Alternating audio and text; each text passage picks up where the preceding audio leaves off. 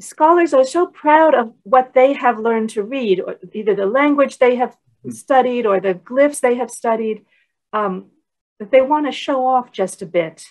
And that's an understandable human urge, but it doesn't help at all. If the goal is to demonstrate that we're talking about human beings here, folks, just like all other historians are, all scholars, well, I think just about all scholars these days would give lip service to the idea that we're all human here. But some are so interested in exaggerating cultural difference, or focusing only on cultural differences, perhaps better put, or on emphasizing that they themselves have sort of passed through the screen of unknowability through their linguistic genius, that the works that are produced can end up, ironically, I think in most cases the scholars would not want this, but they can end up exoticizing the people that they're writing about even more.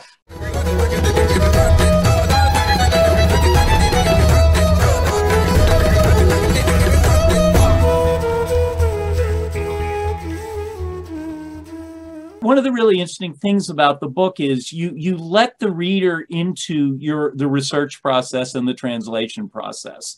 There's a discussion of Nahuatl. There's a pronunciation guide.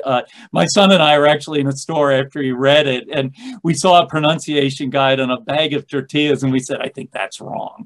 I don't know if it's a debated, contested pronunciation, but we were going to give Professor Townsend the last word. But I'd love to hear your thoughts about that. I mean, so often foreign languages can be barriers. And I'm sorry to say historians oftentimes use them that way. I understand this, you don't, so I'm going to tell you what it says. And I think you really resist that. Instead, you almost invite the reader in to talk about this. Thank you so much, Elijah. That's probably my favorite comment that I've ever gotten on the book. I really did want to do that. That is, I find a real weakness in the field of, shall I say, Mesoamerican studies. So I can include Central America and Mexico, early, modern. A real weakness, well, this would be true amongst Mayanists, it's all over the place, is that scholars are so proud of what they have learned to read, or either the language they have studied or the glyphs they have studied, that they want to show off just a bit. And that's an understandable human urge, but it doesn't help at all. If the goal is to demonstrate that we're talking about human beings here, folks, just like all other historians are, all scholars, well, I think just about all scholars these days would give lip service to the idea that we're all human here. But some are so interested in exaggerating cultural difference, or focusing only on cultural differences, perhaps better put, or on emphasizing that they themselves have sort of passed through the screen of unknowability through their linguistic genius, that the works that are produced can end up, ironically, I think in most cases the scholars would not want this, but they can end up exoticizing the people that they're writing about even more. I know that as a professor, I have trouble finding materials that I'm willing to assign to my students, not because it's all wrong, most of it is right, but the students will just end up feeling like, oh, now I really don't know these people, these Aztecs, these Mayans, whatever. So I really wanted to write a book showing how anyone can do it. Now, it's true that not everyone has the time or energy or perhaps even skill set to learn an indigenous language. I don't mean to exaggerate, but on the other hand, most people could go partway down that path. Right.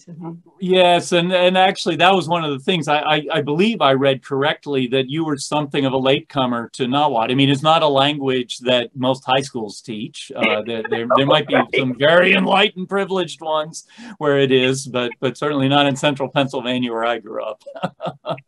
Right. No, and in fact, I was studying comparative history. I was already interested in indigenous people, but that was not even my focus. I was more interested in comparative economic history between North and South America. And I was a young professor, a brand new professor then at Colgate University in upstate New York.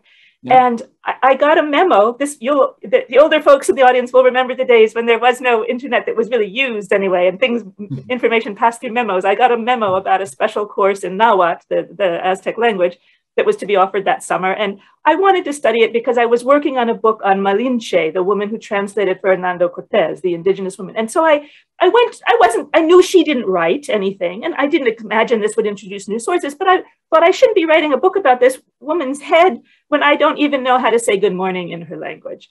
So I went for that reason. And then I discovered I could really do this. And I discovered there are sources not written by Malinche, but by plenty of other Nahuas. So at that point, I was in my early 30s then, although I am sorry to say that was more than 20 years ago now. So it has been a long time, but I was a full adult when I started this. So it is doable. If you've enjoyed the conversation that you just heard, do subscribe to our channel for much more.